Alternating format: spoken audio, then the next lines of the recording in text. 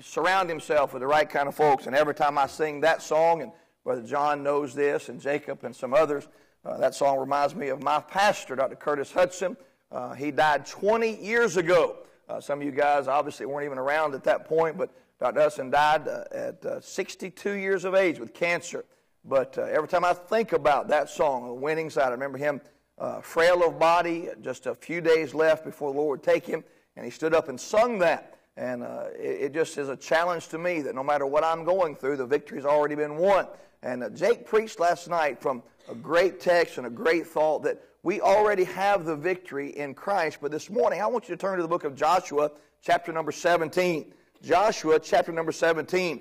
And the Lord obviously knows so much what he's doing that Jacob had no idea where I would go, and I really had no idea where he would go.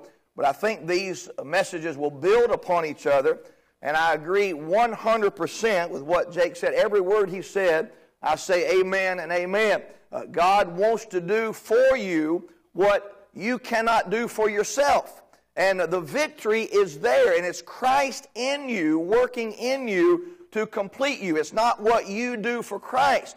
But there are some principles that I'd like to show you this morning. And I'm not going to read all the text, but I'll read verse 14 down to the end of the passage, and then maybe give you the context of where we are in Joshua chapter number 17 and jump right into the message. The Bible says in verse number 14, and the children of Joseph, now this is the tribe of Manasseh and Ephraim. Manasseh and Ephraim.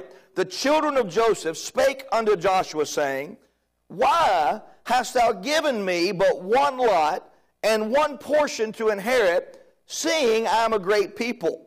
For as much as the Lord hath blessed me hitherto. And Joshua answered them, if thou be a great people,